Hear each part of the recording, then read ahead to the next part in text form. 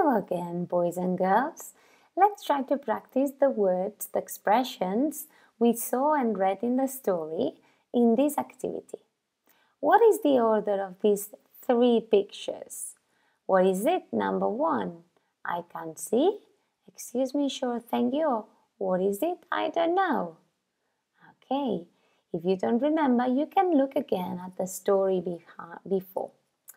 Now, let's unscramble these letters and make sentences that are the same as the ones in the exercise above. What do you think would be this sentence? I can't see. Very good. Let's see if you can find out what the other sentences are. Turn the page and let's make the correct question.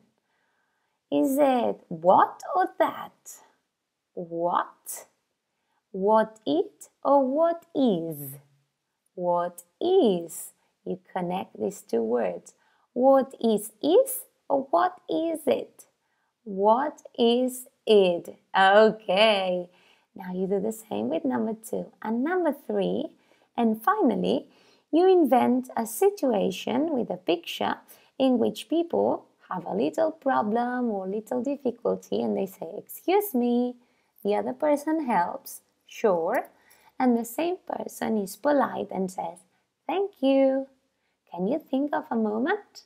Okay, draw it and color it.